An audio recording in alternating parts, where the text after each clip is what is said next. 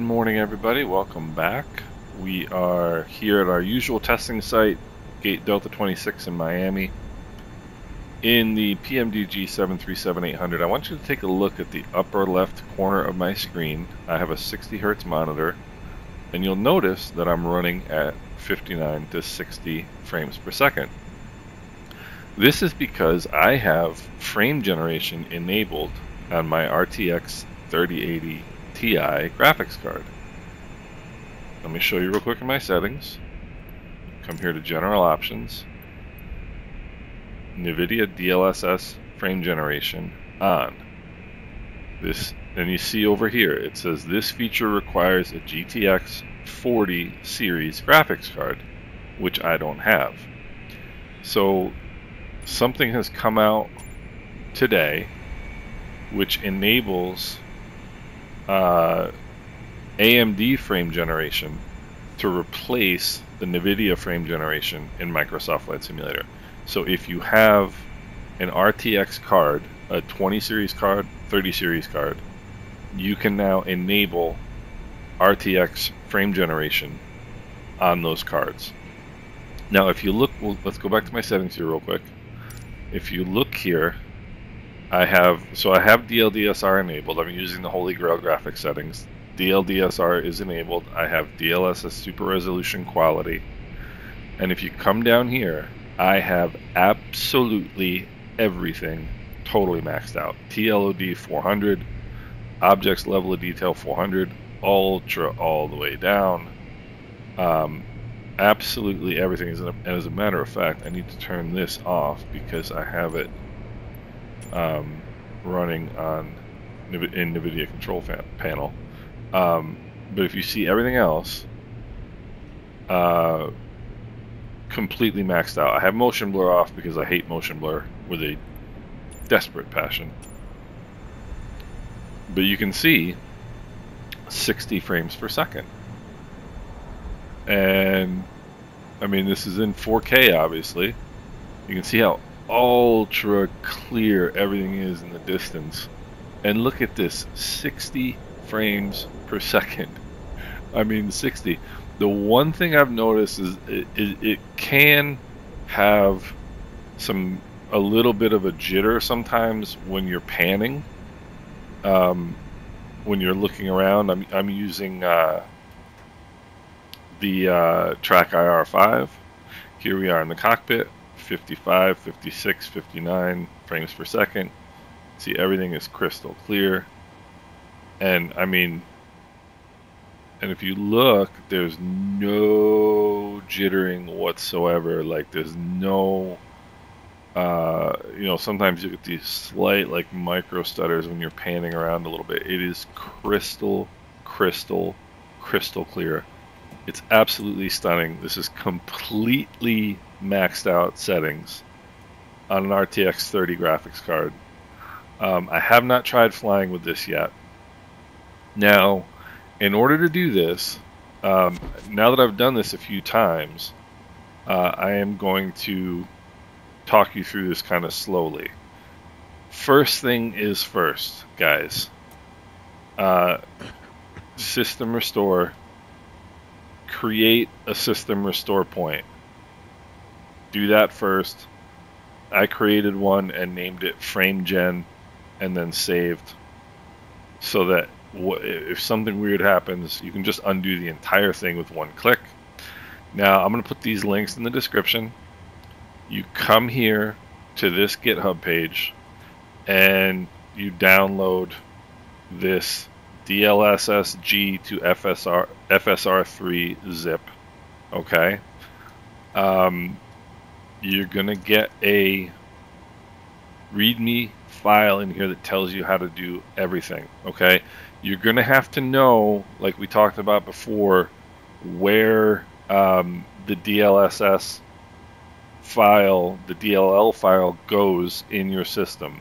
So for me, that's here in Xbox games, Microsoft Flight Simulator content.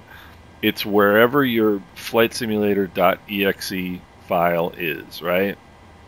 Now, I've showed you a couple ways to find it.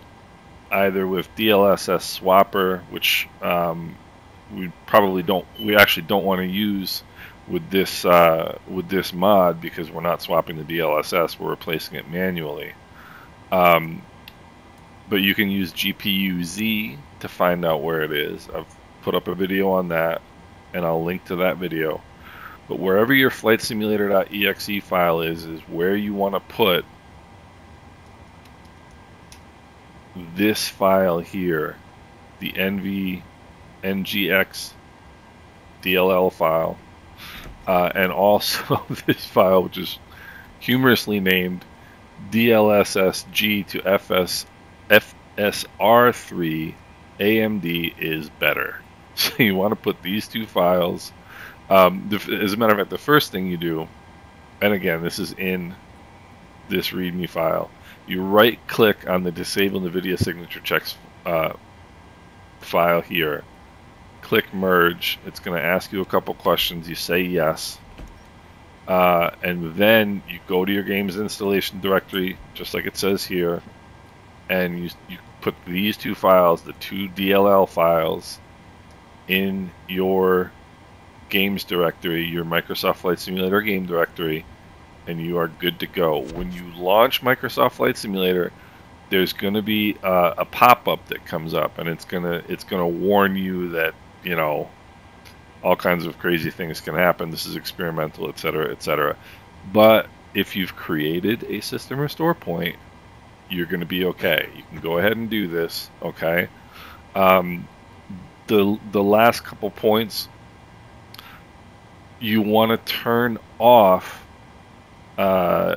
if you have it enabled, you want to turn off VSync in your settings in Microsoft Flight Simulator, which I usually have on. Then you want to close out of the game, go to NVIDIA Control Panel, and turn VSync on in NVIDIA Control Panel. Otherwise, you're going to get some stuttering with this. So I turned it on in both global settings and in the program settings. Okay? Then you click Apply, and then you relaunch Microsoft Flight Simulator. And every time you relaunch it, you're going to get this warning, right, that you're doing something experimental and that it could all go wrong. I have not touched anything except adding this and maxing out all the settings.